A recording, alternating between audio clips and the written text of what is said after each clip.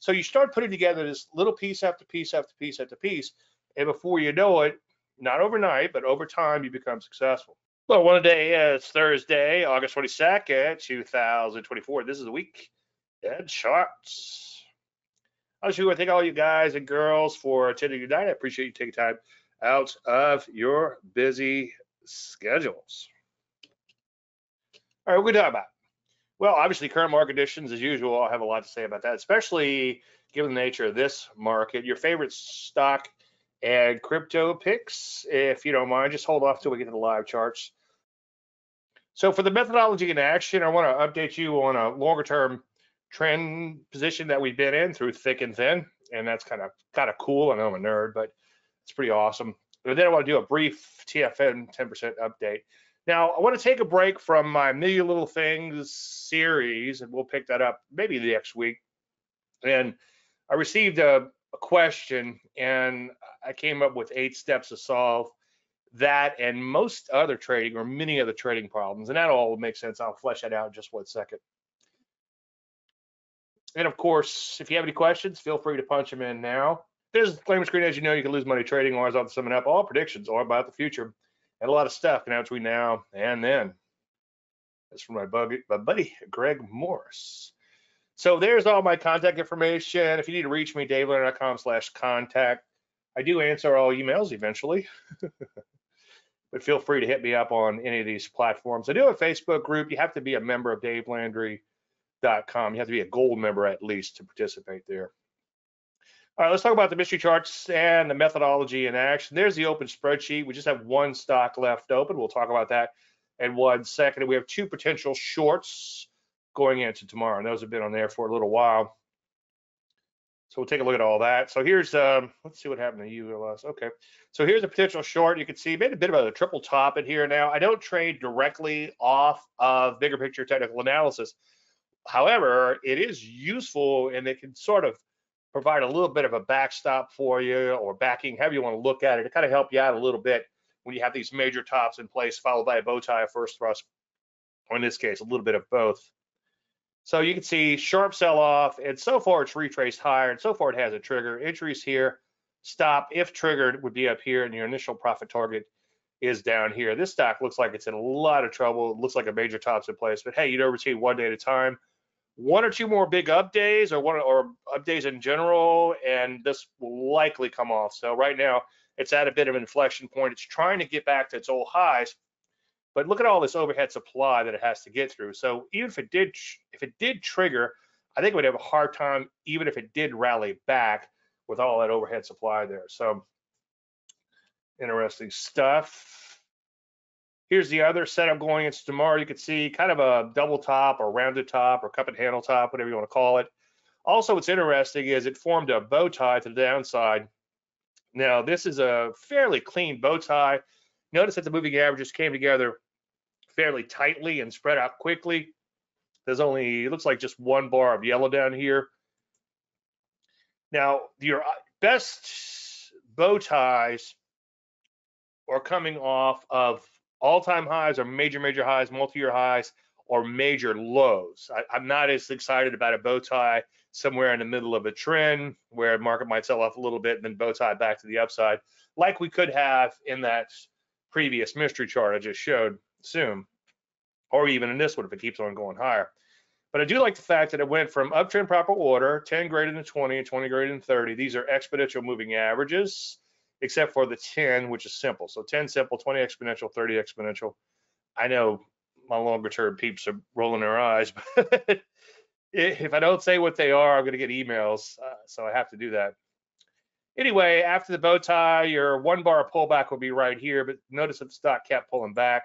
Entries here, stop is here, and the initial profit target is here. My ultimate goal with this transitional type of pattern would be to catch a major top. I'm not picking the top because it looks like the market is already top. Looks like it's sold off fairly hard and could be in a lot of trouble. All right, so those are 2 mystery charts. Here's our existing long.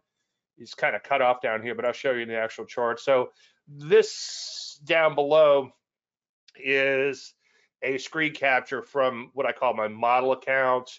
It's where I've mimicked the trades as exactly as possible to the service. Now, I say exactly as possible. There might be cases like last week or 2 weeks ago where I played a whole bunch of options and I ended up rolling those options and rolling out and adding to the position on roll downs, and it worked out nicely, knock on wood, except for the last couple of options that expired worthless. But by that time, I was so far into money, it was, I could live with it, right? And that's what trading is, making decisions and living with them, right? So sold half of this position at the IPT, and this IPT is actually a little bit lower than what I have here. I think when I updated the chart, it went up a little higher. So the IPT, I think, is down here somewhere. We were looking for, what were we looking for that? About 4 points or so. And we sold half, and then the mark to market based on a little while ago, it actually closed a little bit stronger than this, but the mark to market of the remaining 200 shares was 26.72. And that's about a $600 swing, which would be about 0.6% or exactly 0.6% in the model account. So that's a decent swing, knock on wood. Now, as you know, the market has had a lot of ups and downs since we put this thing on way back in June, okay? And knock on wood, this position has done fairly well. So you want to see each position to its fruition, good, bad, or indifferent, as I've said before, in for a penny, in for a pound. All right, brief update on TFM 10% system. So the zones again, or this would be the top of the green would be 100% of the 50-week closing high. So right here, that's a 50-week closing high. Notice that zone doesn't go higher until we make a new closing high, okay? Or 50 weeks where that high begins to drop. And that's why back here, these zones were dropping because we were in this bit of a longer term type of spill coming into 2023. And then obviously that all changed and the market started making brand new 50-week highs. Anyway, the sell would be way down here. You can see it just dipped into the 5% zone. So this is less than 5% away from the 50-week closing high. The top of this would be 5%. The bottom of this would be 10%. And so when you're down here, again, my chart got messed up, but this 10% is down below this line here, down in this hot pink zone down here. Anyway, there's the sells, and you can find more information on YouTube/Dave Landry if you want more information on this. But that was the last sell down here. And then the buy was, and again, everything's off. My apologies. I didn't realize it updated. But the bar one would be here, low greater than the moving average, and bar two would be here, the low greater than the moving average. So the buy would have been right here. Buy is just simply within 10% of the 50-week closing high and 2 bars of Landry light. And that's just a whipsaw filter to keep you from going in and out too much. So that's that. Now the NASDAQ, I went long 100 shares at 319.49, just kind of as an S&G type of trade, just to see what happened. So if stopped out, the stop would be at 424.40, which is quite the drawdown. And you can see that it came dangerously close to that level. Now, keep in mind that this is a mechanical system, and when I developed it, I didn't think through a lot of things like the calendar week versus a rolling week. So it is a calendar week, would have to close below the 10% line and 10% from the 50-week closing high. It's very simple, but it gets tricky when you try to talk about it, right? But anyway, I just recently went through an $8,000 drawdown, and that's only on 100 shares of the Q, so that's substantial. And that kind of gives you a little bit of a proof of concept without getting into it too deeply. Longer term trend following, as I preach, your drawdowns are abysmal, your accuracy is also abysmal, but it's where the real money is. And I have sort of solved for that best I think that can be solved for through my hybrid money management, which I'll walk you through in just 1 second as part of the Q&A. But anyway, that's a steep drawdown, and that's something that I'm going to touch upon in a minute, is the drawdowns to open profits, which can be painful, obviously. All right, I had this banner ad on my site, and I'd kind of forgotten it was there. Initially, I put this up when I started the members area, and you would get an automated email once you submit a problem telling you that in the next Q&A webinar, I would hopefully take care of that problem, or I'll give you some solutions for the problem, some plausible solutions. Anyway, what happened since is I had started the Facebook group, and that all but eliminated the need for a Q&A session. I'm not opposed to doing sessions, but if you guys have questions, you ask it. And most of you guys in the group are kind enough and smart enough to be able to, by the time I get around to answer the question, they've already answered it for me because they know the methodology, which is very flattering and exciting.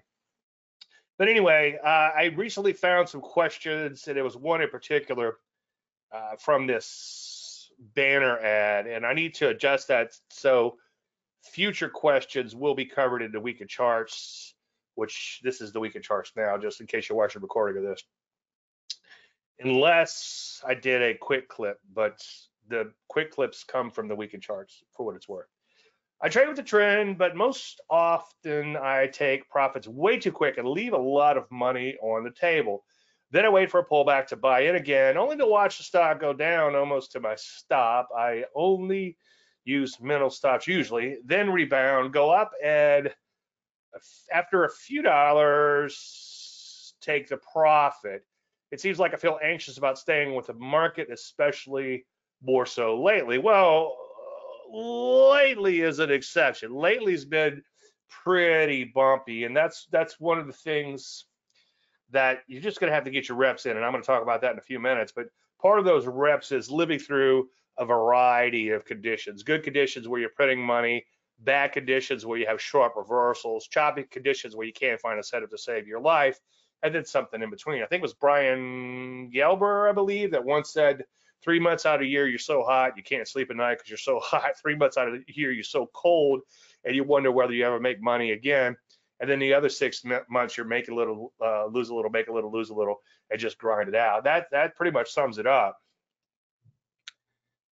Now, in answering this gentleman, I said, the fix is not hard. It's not easy, but it's far from hard.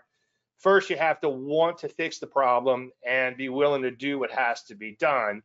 And in this case, this gentleman's name is Bernie. It sounds like he is. And I just kind of threw this in there because I find it kind of interesting. I've had people email me literally for over 2 decades. There's at least 2 people in particular still email me to this day.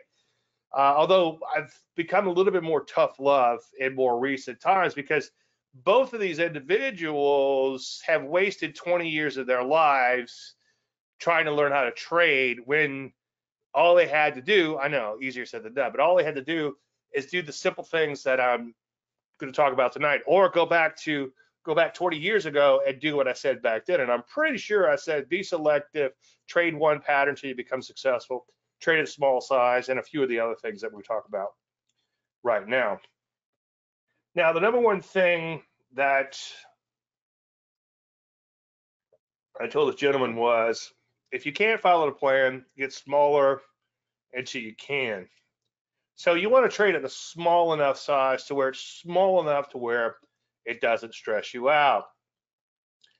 And if you still can't follow the plan, you want to get smaller even still. And you have to reach a point where you're trading at a size that is nearly meaningless. I've known a couple of people who have been sort of part of the industry, but kind of more on the periphery, and if that's the right word, and not necessarily traders. And they're exposed to a lot of traders and a lot of traders' education. And in both cases that come to mind, both of these gentlemen did fairly well early on.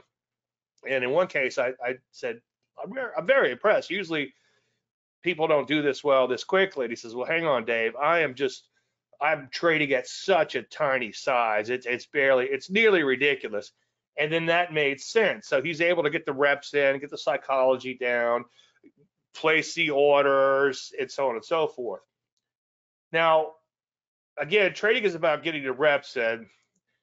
And if you're not following the plan because you're stressed out, you're not getting the reps in. You need to hold a position like that ULS I just showed and just ride out all those bumps. I mean, take profits along the way, of course, and trail that stop higher, but then just let that position go day after day after day. Doesn't happen often, but every now and then we'll be in a position that we've established months and sometimes years ago and written out longer term trends. I've seen this before written out, and it's just not it's not directly to trading, but it does apply. A bad plan followed well is better than a good plan ignored. Now, obviously, you don't want to keep following a bad plan, okay? But you still want to work towards better planning. Don't get me wrong, but you have to reach a point where you could actually follow a plan. Now, I'm not a huge fan of mechanical trading, but maybe when you're getting started, maybe do a little bit of mechanical trading and just follow the system to a T, good, bad, and indifferent.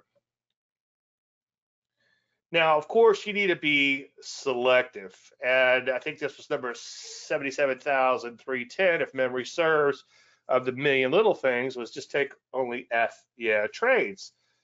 So if you're feeling F yeah, and you should know that feeling if you've been trading for a while, you should see a setup, and your pulse should quicken a little bit. You should get excited. Maybe you just can't wait to put the trade on. Now, of course, as I beat the dead horse on, and this comes from Ed Dakota, you have to be careful with intuition versus intuition. But if you've been doing this for a while, and believe me, that's one thing that I recommend you do, obviously, is your due diligence, okay? Find one little simple setup, something like, let's say, Landry light pullbacks to the 30 EMA. Study those, find 100 examples, find 30 of those 100 that failed miserably, find 30 that did okay, and then find 30 that did fantastic, and then find another 10 while you're at it. Some of the math will add up. But you definitely want to reach a point where you see a setup and you're excited about it. And of course, if it fails miserably, then you do your post-mortem and you say, okay, was everything there to begin with, or was this a setup mirage? And that's something that I'm working on too. It's like you have everything so clearly in hindsight, but there is a foresight in that hindsight a lot of times. It's kind of like you take a trade and you're like, I probably should have taken this trade. It's like all of a sudden you see everything clearly. And I'm not talking about when you stopped out, like 5 minutes after you get in, then you're like, oh, wait a minute, the trend wasn't that great. It wasn't an awesome setup and all these other things. Now, if you're feeling kind of meh, don't take the trade. So, and this is the tough part. It's that forced intuition, or that intuition, like I just said from Ed Dakota. You got to be really cognizant of that. When I'm in a zone and when I'm on fire, I'm on fire. It's amazing. But sometimes I try to force that to happen, especially like I'm doing something intraday.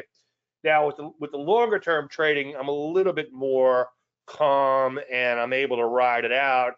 And believe me, having clients has really helped me do that, because I put out a plan for them, which is the same plan that I'm going to follow. And that tends to work over time fairly well. Now, in any individual trade, it could be an independent outcome, and who knows whether it's going to work or not. But I know going into a trade, if I recommend it, especially in more recent times, maybe over the last 5 years or so, I'm trying to get the best of the best setups out there, to a point where a lot of times I will recommend any setups and I'll lose clients, because a lot of times clients are looking for action. They're not looking to make money and learn how to trade. Now, I'm not the grand poobah, but if you want to see what I think is an FES setup, like I said, especially more recent times over the last 5 years or so, where I feel like I'm becoming more and more selective, and maybe my stock selection has become a little better, and I've learned that less is more. But go in and look at the archives, dailytrader.com/archives, and we'll go through a few of the, I think it was 3 weeks ago, 4 weeks ago, I went through like the last 5 or 6 trades that closed out. So you can go back in and watch that week of charts. But when you're looking at these setups, you should see some combination of persistency, acceleration, ability for the stock to trade cleanly, pullback, if you're trading to pullback in and of itself, that's deep enough but not too extreme, and all these things that are preached. And you probably want to think 3 times before putting capital into harm's way. I forget the Latin for it, primum non cere or something like that. First, do no harm. So take the doctor's creed. You want to first do no harm to your account. Now, unless you have the mother of all setups, like sometimes I'll see a setup that's F yeah, and maybe the setup's not trending fantastic or fantastically, I guess is what I should say. Maybe the market trend is really not there, but I really, really, really like the setup. Well, when you see a setup that you really like, take it, okay? And you kind of have to weigh, is your regret, is your the failed miserably test I talk about quite often. I think that was one of the million little things. So ask yourself, if this trade failed miserably, could you live with yourself, okay? And if the answer is no, then maybe you shouldn't take the trade. But ideally, not just an FES setup, but an FES setup where the sector's backing you and the overall market is backing you. And if you look at those two shorts I have recommended, if you look at the representative sectors, they've begun to roll over and looks like at the least they're topping out and could be in trouble. Now, by having the market behind you and the sector behind you, it does put a little wind in your sails. And sometimes that in and of itself, let's say if it's 1999, even if you got a little sloppy on your stock picking, if the market is just going straight up, then you'll likely do pretty good anyway.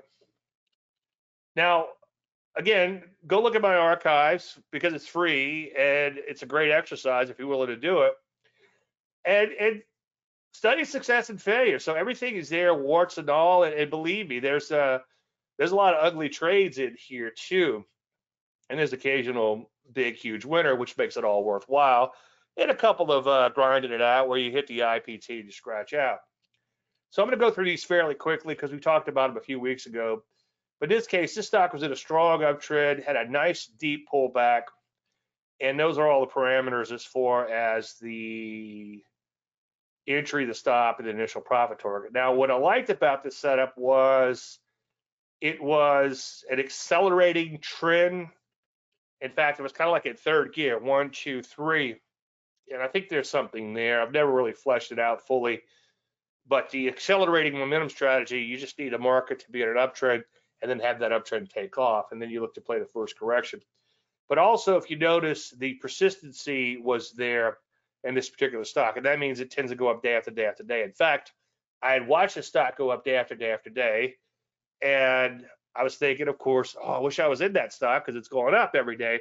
But because it didn't fit my methodology, except for maybe a momentum list, which I'll touch upon in 1 second, there was no reason for me to buy it. And I had to wait for a setup. And when it finally set up, I felt like this trade would work. In fact, I would be more shocked if it didn't work than if it did. It tell you, it did give me a run for my money. It scared me quite a bit.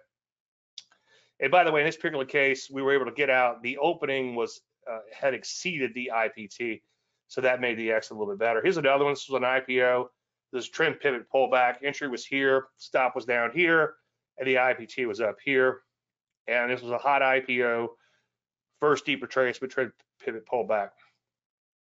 And let's see. We'll come back to that one in 1 second. This is K&F, another IPO, nice deep retracement. It took off, kind of went straight up, and then it just had a nice orderly correction on the way down. SVM, another one, trend acceleration, okay? And it's pretty amazing for a silver stock. Usually silver stocks are a lot more choppier than this, but for a silver stock, I was very impressed. And again, we have acceleration, we have persistency, and we have a fairly deep pullback to knock some people out. Also a TKO type of move in there. Now, what you want to do, and this is where this gentleman was having trouble, it's like he's having a hard time holding on. Well, if you're following the hybrid money management, remember, as I said earlier, longer term trend following, your drawdowns are going to be abysmal, as will be your accuracy. Now, if you're in the right place at the right time, you'll print money like a 1999, or again, as I beat the dead horse, not to take anything away from the turtles, but the turtles were in the right place and the right time. And I don't know, I'm sure there's a couple that did well since, but for the most part, it sort of ended badly for the turtles, and their program could have actually blown up about halfway through because they didn't properly adjust for the volatility of the market with their leverage and what are the turtles noodled around with the numbers and stuff. It brought it to Eckert and Dennis and said, we're risking way too much here. We're on the verge of a blow up. So they could have blown up during the process, but not to take anything away from it. What they did was nothing short of miraculous. What's interesting there, though, they all had the same information. They all had the same system. And some did incredibly well by following the system, and others did not, even back in the program when all the commodities were trending back in the day. Anyway, so you want to follow the hybrid money management system so you get short-term profits, put that in your pocket, and then ride the trend for hopefully, I know I just said hope, but hopefully a long, long time. And it's one way to have your cake and eat it too. So just real quick, we're looking for mostly pullback patterns in nature. So you want a strong trend, you want a correction to where that correction is deep enough to have shaken some people out, but not extremely deep to where it looks like a modified reversal. We use an entry and only get in if and only if the market rallies up to our entry. As I said 1,000 times, I've had people criticize my stock picks 6 months later, and I'll go back and look and I don't think I recommended that stock because it's going straight down, but I did recommend it 6 months ago and it never triggered.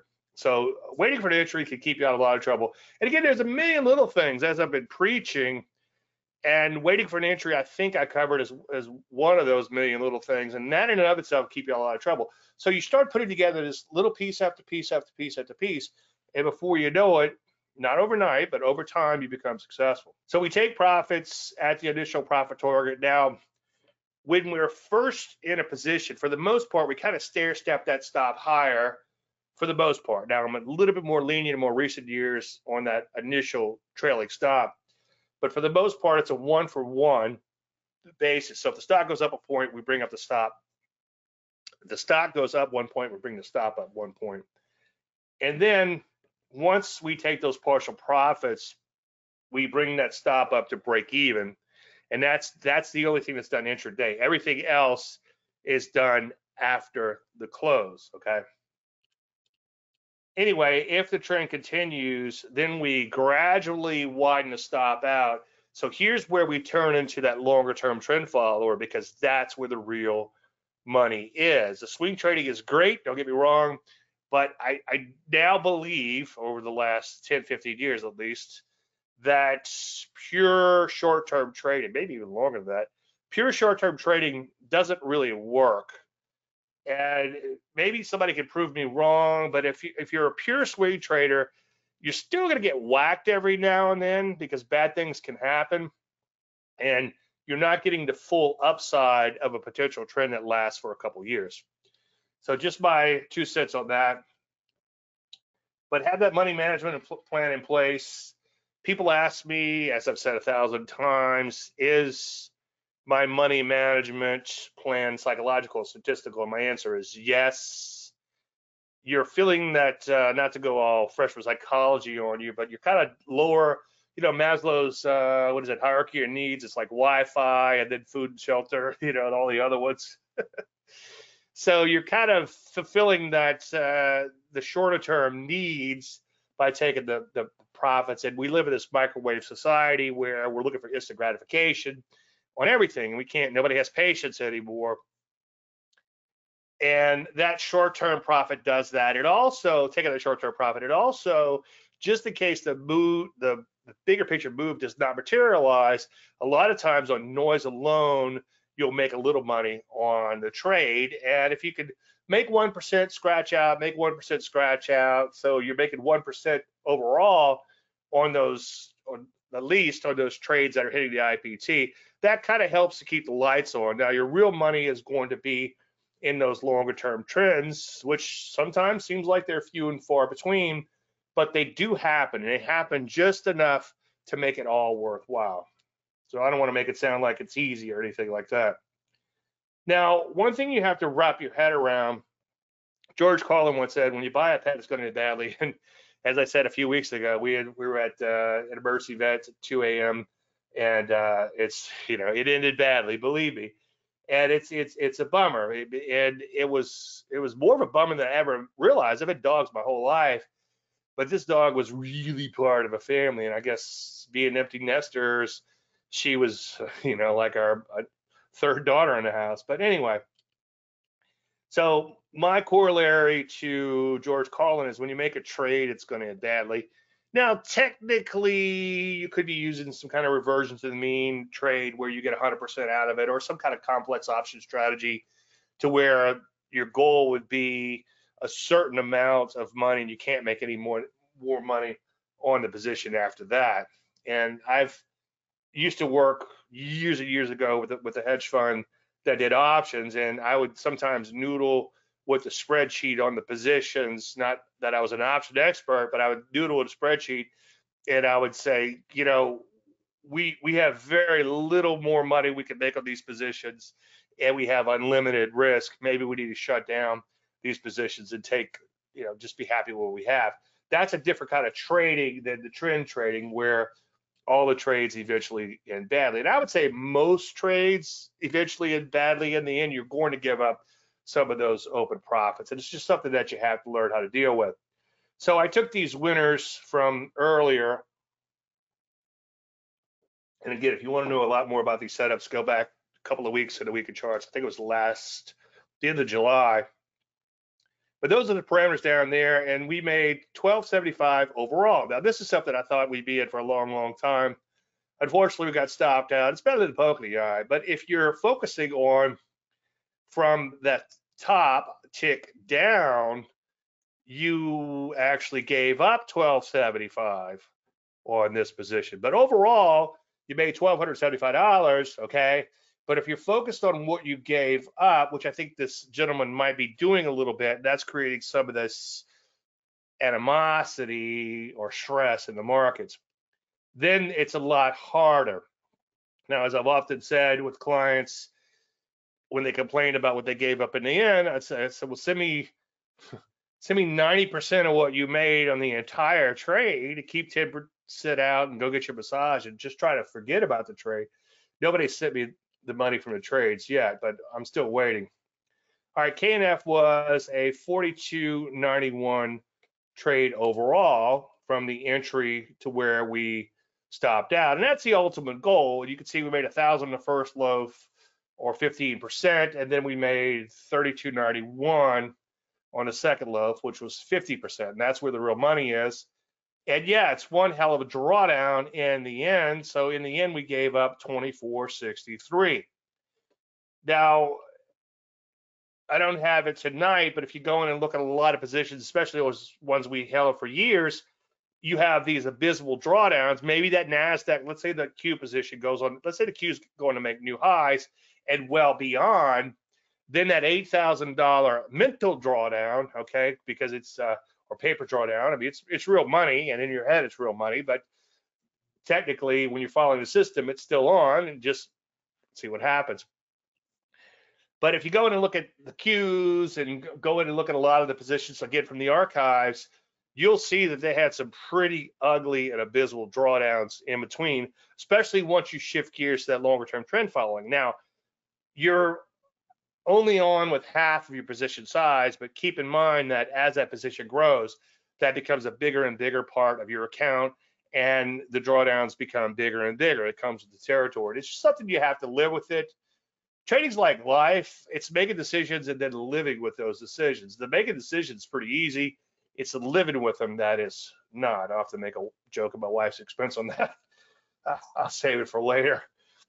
So here's the SVM, and you can see overall we made 1,077. That's one of those better than poking the eye trades. We got the IPT, and then we scratched out in the remainder. But if you were to measure that from the high down, and this is one thing I'd recommend you not do too much of, is watch a screen, especially if you are position trading. Watch a screen if you're doing a little discretion on that, around a stop or around IPT or something. But other than those times, for the most part, just let things unfold and let the chips fall where they may. So again, did you make 1,077? Yes. Did you lose 1,276? You lost it at open profits, but overall, you still made over $1,000 on a 100K account. So that's better than poking the eye, right? Now here's the NNE, and we made $5,000 in this trade, so that's 5% on a 100K account, right? 127% and change. But now this one's a big ouch. Okay, so this one I'll concede. This one hurt. This one hurt badly, really bad, I should say, because I had this in more than one account, and the smallest position that I had in this was right here, 600. I think it was. I forget how many shares I had. I have the actual trade somewhere in one of these presentations. But anyway, I had at least 600 shares on, and that was the smallest position I had. So I had a lot more in other accounts. And so this one really hurt. In my defense, it didn't have options that I was trying to, especially the model account, I was trying to follow the system best I could to try to create the same thing that I'm showing you. In hindsight, I probably should have lightened up a little bit. If this would have had options, I definitely would have lightened up a little bit, and I would have frittered away some of that money and bought some crazy out of the money options. I guess I got a little greedy. I probably should have backed off a little bit when you have such tremendous gains. I think this was like $3,000 per 100 shares. The day I got stopped out of it, the day I didn't take the profit, that night my wife's check engine light goes on in a German car. So it's like, oh boy, after just dumping a tremendous amount of money in it. So next time I will lighten up a little bit in case that check engine light comes on. Anyway, but yeah, that's the hard part, is giving up those open profits. And I'm getting better and better at it. I know that last one was a bad example, and I did get emotional on that one a little bit. But one thing that I do, and if you have to mentally monetize, I would recommend you mentally monetize down to the stops. For instance, on the ULS, I think we bumped the stop up 40 cents. So I feel like I made 40 cents today on that position, or 40 cents in the right direction. Now, he said he was using mental stops. I would avoid mental stops until you are consistently following the plan. And trading is all about making decisions that get living with them. And because of the neurology involved with decisions, you want to let the market make as many decisions for you as possible. So let's say you're looking at a stock and you're thinking about getting in at, I don't know, just pull a number out there, 25, okay? Well, the stock's at 24 and it starts to rally a little bit. You're like, you know what? I'm just going to jump in now. I'm not going to wait for the entry, okay? And then if you got in at 25, your plan was to stop out, let's say at 20. Let's say it was a volatile stock, right? An IPO, something. Well, let's say you get in before 25, and then all of a sudden it starts going down. It's like, well, I'm not going to wait for it to go all the way to 20. I'm just going to get out. And before you know it, you could do that 2 or 3 times and end up chasing your own tail and really, really stress yourself out, as opposed to waiting for that official entry and then putting a hard stop in after that. So let the market stop you into a position. As I've said many times, it's like I'll go to lunch or whatever. I have some resting orders in place, and I'll get back from lunch. I'm like, oh, I now have shares in my account because that decision was made for me. Now, if I was sitting there watching the trade, I might think, oh yeah, this thing doesn't look like it's going to trigger. I'm going to go have some lunch. I'm going to come back and watch it later. Well, in that case, I might have missed that trade, okay? And that's going to cause a whole bunch of other problems to occur. So by letting the market stop you into position or stop you out of position, now I usually don't put a hard stop in unless it's getting fairly close or unless it dips below that stop level, and then I replace that stop after it does a little dip action to try to hold on and use a little discretion. But until you are consistently following the plan, until you trade a small size, until you trade one pattern and get good at it and slowly move up, then these slightly more advanced techniques like discretion, where you would allow that stop. Let's say you have an opening gap reversal and you have a good feeling it's going to bounce back. So instead of selling on that open while everybody's totally panicked, you close your eyes, you cross your fingers, you keep your eyes open, I guess. And if that stock immediately begins to reverse, you put in a stop right below that low, and then let the chips fall where they may then. But the newer you are to trading, the more sort of mechanical you want to be, even though this is a discretionary type of system that I trade. Now, each decision, as I've talked about quite a bit, comes with stress, and that's neurology. Okay, if a decision didn't have a consequence or didn't have stress, then it wouldn't be a decision. Every decision has a consequence. My wife was very kind. She's going out with her friends tonight, so she was kind enough to buy me some fried chicken. So it's like I was starving right before the show. It's like if I'd have mowed down on that, I didn't do that because I didn't want to be in here all lethargic and blah, blah, So that stupid little decision, as I've said before, can impact you quite a bit. So every little decision comes with a lot of stress or a little stress. And just think about next time you go to make a decision on something, a doctor's appointment or some other kind of appointment, or whether or not you're going to attend a party or not, think about all the stress that comes with that. Think about all the consequences that come with that. And as I've said before, people who have been unfortunate, and this research comes from Scholl and Damasio, is a lot of the research that I'm spouting off here.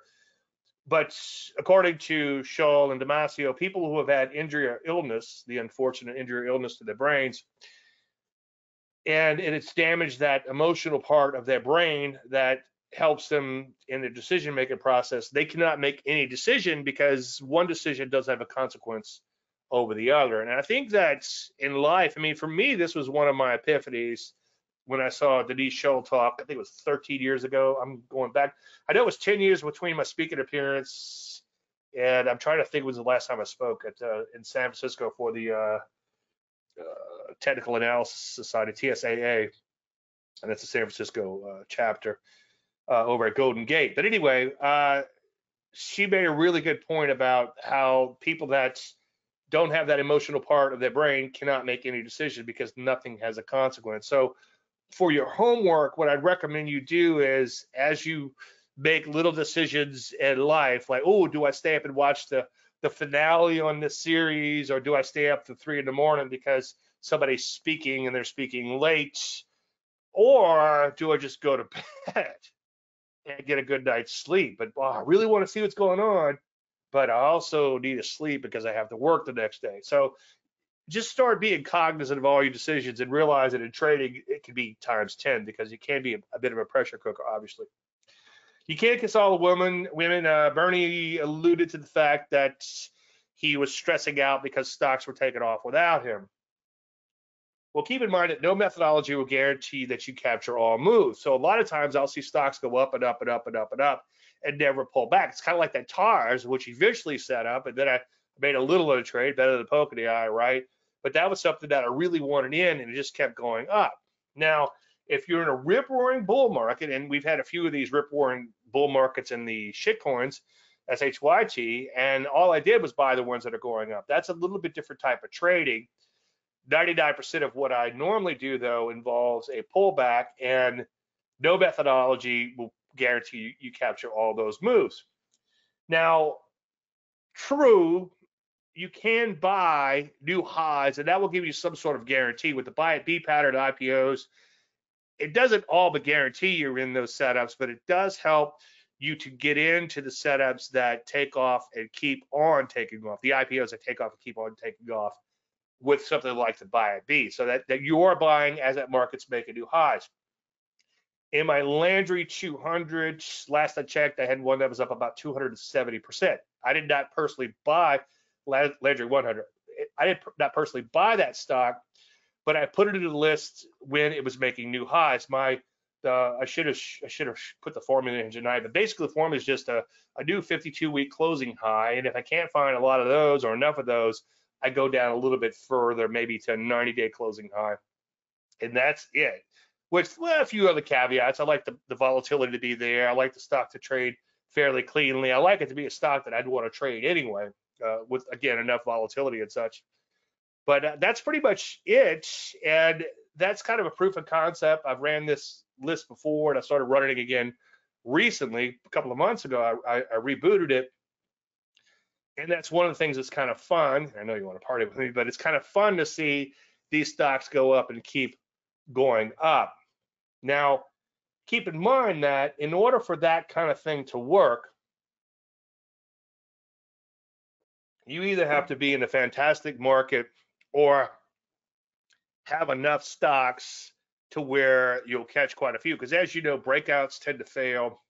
So a lot of these stocks I put in this Landry 100 will fail within a few days, but enough other ones after a bit of a correction sometimes, and sometimes you just keep going straight back up. I had one up I think like 50% the other day. Now I wasn't personally long this stock, but at least it was in my momentum list. And the only way you could actually kiss all the women, so to speak, or most of them, would be if you were running something like a momentum list, but that would require a tremendous amount of money to trade in such a fashion. Maybe in my next life, I'll run like the Landry 100 or something, and I'll just 10 or 20 minutes a day or 30 minutes a day, whatever it takes, go in and do the research or whatever, and then I'll be off to do whatever else, and I'll let all that just work its way out.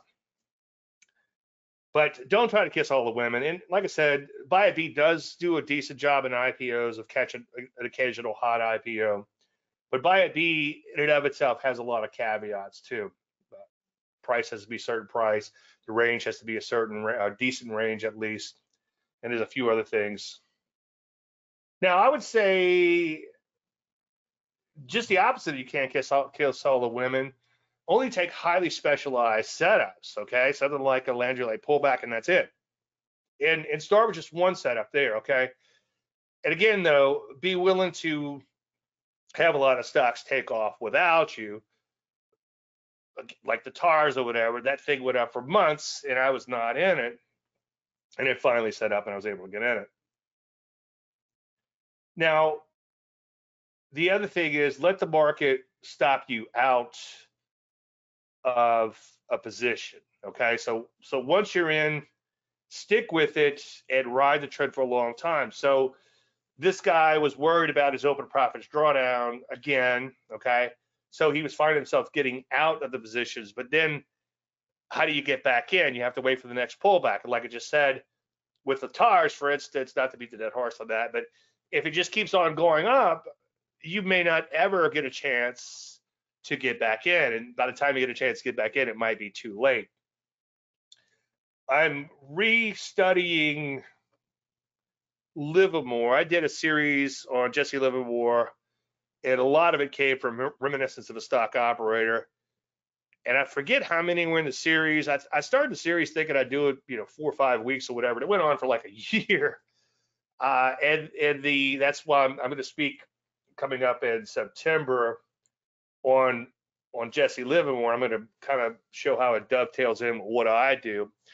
And a lot of the things he says makes a lot of sense. Like he's known the market's going to retrace against him, and he knows he's going to lose a lot of money, but he also doesn't want to lose his positions. And one of the things I was reading recently is like some of the guys are like, why not just sell out and then buy it back on pullbacks? It's like, well, that sounds great, except that what happens if it just goes up the day after you buy it? You're still waiting for that pullback, and then it goes up and up and up and up, and before you know it, it's doubled or tripled in price, and you're still not in. Or worse, it begins to pull back, and you think it's a bargain, you get in, and that turns out to be the end of the road. So it's great to put yourself in a position where you have a system that you're following, a hybrid money management system, and you're going to stick with those longer term trends, and then you're going to get out, maybe even at a loss, shorter term. We have losses. We have plenty of losses, right? If I went a year without a loss, you'd never see my fast. Again, it comes with the territory, right? But you do want to make fewer decisions because we all have a little bit different trading psychology based on our makeup, but I'd be willing to bet that we have more in common on a psychological level than most are willing to believe. The point I'm making here is from a neurological level, we're all pretty much the same, okay? Unless you have an abnormal brain, right? So neurology works a certain way. You need emotions to make decisions. You can't escape that. Now, you might be more emotional than others in your decision making, but no matter what, you can't eliminate your emotions. So neurology, again, is something that you might want to explore a little bit when it comes to trading. The thing to realize is markets aren't perfect, okay? And so are you and me. And this is what I was telling to this gentleman. Embrace, but don't try to eliminate your emotions, which I just beat the dead horse on. Accept the imperfect nature of yourself in the markets, have a plan, and let the chips fall where they may. Recognizing your problems is a huge step towards fixing them. Channeling Kettering, a problem well stated is a problem half solved. So if you think about trading with technical analysis, and I'm not talking about mumbo jumbo technical analysis, I'm talking about trend following moron stuff, right? Uptrends, pullbacks to the moving average, trend knockout type of pattern, bow ties, all this fairly simple stuff I do. What I'm doing is I'm reading the emotions of the market participants in those two charts. What happened? Stock went sideways for a while. Anybody who bought in that range, and since the market's dropped below that range, is now looking to get out at break even. I'm not counting of waves and Fibonacci and all this other stuff. I'm just looking at the charts, and I only use for indicators the occasional moving average and something like bow tie proper order and Landry light. And other than that, pretty much no indicators whatsoever. Now, the secret is reading the emotions of the market participants is fairly easy until, of course, you have a position on, right? Then you have a bias.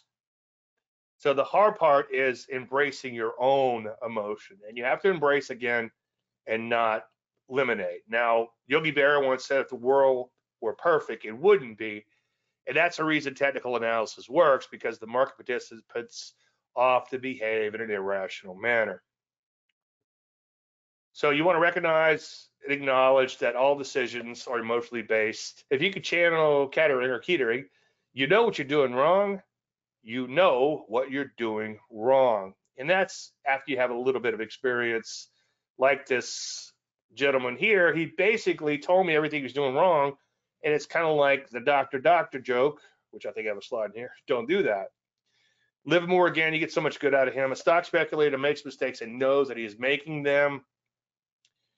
And in Trading Full Circle, I talked about all these different things where people tell me what's going on. And I'll say, whenever I work with somebody one-on-one, I'm like, how the hell am I going to fix this guy or gal? And then I'm going to figure out what they're doing wrong. And it's like, I just ask them. I'm not honoring my stops. I'm taking profits too soon. Like this guy, Bernie, he's taking profits too soon, right? And then he's looking to try to get back in. He's trying to be all things in all markets as opposed to just letting things unfold, okay? But anyway, I get tons and tons of confessions when I ask what people are doing wrong.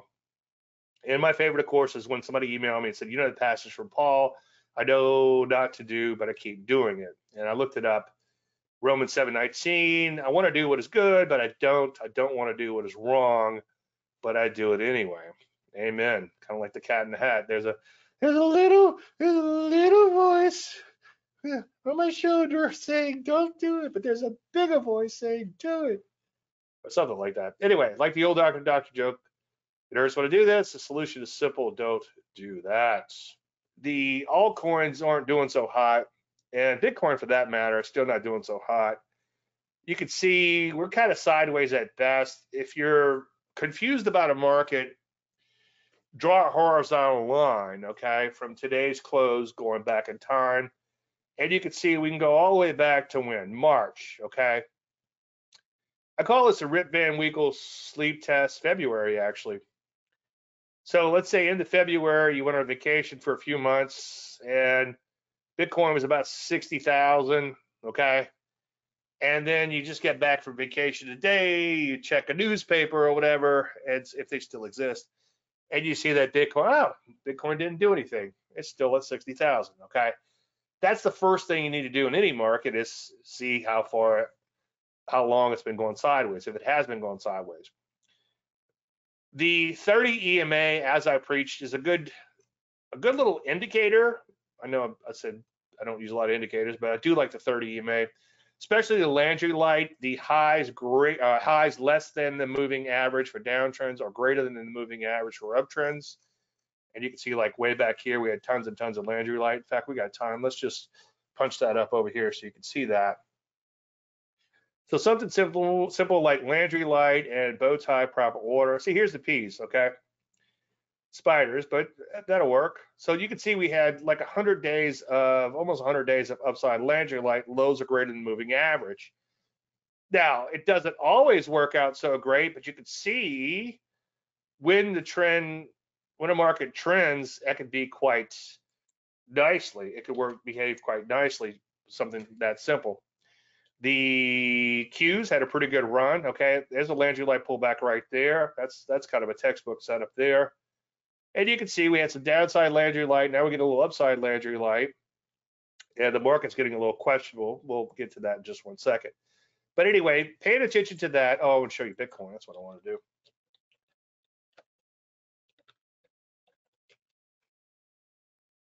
So take a look at Bitcoin. We're kind of getting a little choppy in here. Again, Rip Van Winkle test, sideways. You can see we haven't made a whole lot of progress in a long time. And we've had some upside Landry light here and there, upside Landry light back here. Market gets a little questionable, a little choppy. You get a little red, a little green, flipping back and forth. That's a choppy market. You want to avoid it. And then you get nice green again. It's something that you might want to think about figuring out how to get in this trend here. But right now, we're kind of in this chop mode. If anything, I would be slightly bearish for now on Bitcoin. It still looks toppy. But if we could get through all of this fluff, anybody who's bought since March, okay, if we could get through all that trading and start banging out some new highs, then obviously I would start getting excited again. Take a look at Ethereum. You can see lots of Landry light to the downside there. In fact, we'll punch it up in over here. So with Ethereum and especially Bitcoin not doing so great, the rest of the altcoins tend to follow suit. So those are your bellwethers, especially Bitcoin. But you can see we had 23 days of downside Landry light in Ethereum. Now, as I often preach, as a general rule, never buy a market that's trading below its 30 EMA. So let's go back here. We're about, let's just say 3,300 round numbers. And now we're at 2,600. So what's that? What's 3,300 minus? So that's about a 21% drop, which is substantial for something like Ethereum or anything for that matter, right? But for Ethereum, it's a pretty big deal. But if you look at these shit coins and just pay attention to that 30 EMA, and I show this every week, but you kind of get the idea. Let me just find a couple of great examples. I mean, you can see all these ones just that have been in the toilet for so long. Here's a great example. G&O. You guys know what they do? I have no idea. But you can see, look, below the 30. I mean, it peaked up right here, but I wouldn't get too excited about that because it trends down. But let's just go to the last time it touched the 30. 280 down to 165. It dropped all the way down to 128. So that it lost over half of its value. And guess what? No capital gets put into harm's way by not buying any market that's not trading above the 30 EMA. Okay, write that down. No capital goes into harm's way by trading markets, by not trading markets below 30 EMA. So again, as I often say, sometimes when crypto's blowing and going, you just come in here and buy the hottest altcoins, provided they're banging out new highs with a bit of vigor. I haven't seen that type of market lately. I have not been doing my homework as much as I should. I have been looking at cryptobubbles.net, and that's kind of a cool thing to look at. Now you can see lots of green tonight, so that's a good thing. Lately, this has been mostly red, so there's just not a lot to get excited about. But as I preach, and that was one of the million little things, I do need to be doing my homework in crypto, and I've because I don't see anything possibly happening there anytime soon. I still need to pay attention and do my homework. All right, let's shift gears and go to stocks. And if you guys have any stocks you want me to look at, I'll be happy to do that now. Let me just change my application over. All right, let's take a look at the P's, S&P 500. Okay, now forever I've been warning that these V-shaped recoveries at high levels are very hard to sustain. It's one of my least favorite patterns because when a market becomes this overbought this fast, it really becomes a damned if you do, damned if you don't situation. If you buy it, the market corrects. If you don't buy it, overbought becomes even more overbought. So I just don't like going into a market like this. And today you kind of got your reason. Now, the market didn't really come unglued. It was down a little bit less than 1%. But if you look at where we started, where we ended up, that's a substantial move. And that's the last of the fake out there, okay? And that's something I've been asked about on YouTube recently and some other places. And you have to think in terms of what will cause the most pain to the most amount of people, because that's what the market will often do. And in this particular case, the most pain would be for this market to go straight back up and then begin to roll over and sort of punish those people that hung on. Now, here's what I'm hoping, and you should never hope in markets, but here's what I'm hoping. I'm hoping that we stabilize somewhere around these levels, maybe chop around sideways for a little while, let the markets readjust to this new level, let the overbought condition be walked off, so to speak, and then we make a new leg higher. But I'm going to take things one day at a time. NASDAQ not nearly as impressive as the P's as far as getting P's within 1% of their all-time highs before today, obviously. NASDAQ got whacked pretty hard today, as you can see. And this actually puts it back below the 50. Nothing magical about that, but it can give you a good reference. I only pay attention to the 50 and the 200 when the market gets a little questionable. But anyway, I wouldn't get too excited about these bow ties flipping back to uptrend proper order, which I probably will do over the next few days. I'd be more concerned about this outside day down we had today. Now, again, if we just chop around here within 1,000 points or so, whatever, that sounds crazy, huh? 1,000 points, that's ridiculous. Then we might just be okay. We can, again, walk off this overbought condition. My big concern, though, again, is these V-shaped recoveries at high levels, like just randomly pick this one, but cybersecurity, okay? You can see it gaps to all-time highs and then starts to come in. So, and it was just selling off not that long ago. So this market is severely overbought, very dangerous market to buy into. EFA shares had that V-shaped recovery. You can see they're stalling out the prior highs. I'm not calling a top in all these markets. I'm just saying pay attention, okay? Don't rush out and buy them. Maybe short a little bit, but pick your spots really carefully, such as those two mystery charts. That would be a good place to start, in my humble opinion. Rusty stalled out. Rusty had a big sell-off, and it's stalling short, well short of its prior highs in here. So Rusty's still questionable at best. Gold, the commodity, has been doing pretty good today, notwithstanding. My only concern here is that we're pulling back into where we recently broke out from. If we drop much further, I'd be concerned about that. Gold stocks are okay, but you do have a minor double top there. I'm not seeing any setups here just yet. Maybe if we get some upside follow through, we'll start to see something happen there. Software, another one of these poster childs for these V-shaped recoveries. And again, it's not the end of the world. I'm not making some prognostication. I'm just telling you what I know is that this market is very overbought and it's very hard to sustain such, whatever you want to call it. Trees don't grow to the sky. Very hard to maintain that momentum. Defense stocks have come back sharply. That's kind of a V-shaped recovery, but they haven't really gotten past that prior little peak in here. So we'll have to pay attention to that situation. Banks, none of those areas retracing after recent slide. The mags, so the mags were your previous leaders, right? They were just kind of going up day after day after day. Then they began to implode, and now you have a bit of what I call a witch's hat. It looks like a witch hat, upside down witch hat, to where the market stalls out right at the prior little peak. This was almost textbook in nature, and it got spanked today over 2.5%, down over 2.5%. So we'll have to pay attention, and whatever happens, happens. Okay, I'm a trend follower. Let's see what happens. Right now, this looks like a market that has run out of gas, has run out of gas, and looks like it could be in the early phases of rolling over, make a new leg higher. Biotechnology has been doing pretty good, banged out all-time highs today before coming back in. Another one of these areas that's kind of overbought, not nearly as overbought as many others, but overbought nonetheless. Let's take a look at major drugs. They close at all-time highs, so these guys are looking pretty darn good. And we don't have that V-shaped recovery here. We have a bit of a base. So if we could base around in these other sectors, that would be phenomenal and make new highs. Believe me, it's much easier to trade a bull market than a bear market, but I'm ready for both.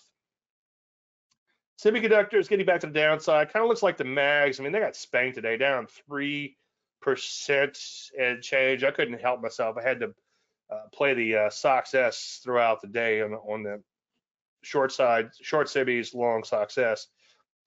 Anyway, you can see a tiny bit of an opening lap, I guess, or maybe a tiny gap there before imploding. And this is your, again, your V-shaped recovery problem that happens. Let's take a look at a few more areas. Uranium, the commodity, not doing so hot. Longer term downtrend so far, pulling back, beginning to sell off out of that pullback. Dollar's been pretty weak as of late, so that'll eventually start to help commodities a little bit because commodities are dollar denominated. Energies have been chopping their way lower for the most part, but there's nothing to trade here because they're so darn choppy. Back to the upside, utilities making new highs. Kind of hard to get excited about utilities, but we'll see. I know there was a lot of excitement about utilities being kind of like an AI play, so the different little spin on things. So we'll see how that shakes out. But for now, there's nothing there for me. Metals and mining overall, they're wide and loose as they normally are, but you can see so far we're beginning to sell off out of a retrace. All right, any stocks you guys want me to look at? I know once we started Facebook, then that kind of evaporated for the people in Facebook, but anybody not in Facebook or anything that we haven't gotten around to covering, you want me to take a look at? I know there's not a lot out there because of the way the market is, but there's shorts. There's a lot of shorts that are showing up. And here's the thing, you start getting bearish, all of a sudden everybody hates you, but I'm not saying I'm bearish yet. I'm cautious and I'm willing to put on some shorts in the meantime. I would prefer if these shorts didn't trigger and the market just goes straight up. That would be an ideal scenario for me, much easier to trade again. But you have to be willing to let the chips fall where they may. All right, any going once, going twice? I'll give my YouTube brethren a chance to catch up. They're about a minute behind. All right, while we're in an impasse, obviously I want to thank all you guys and girls for attending tonight. I appreciate you taking time out of your busy schedule. Anything unanswered, Dave@DaveLandry.com. I think everybody in the GoToWebinar is in Facebook, so I'll see you guys and girls tomorrow. Everybody else, those my brethren over there in YouTube, I'll see you hopefully next week. Everybody have a great week, and may the trend be with you. Thank you so much.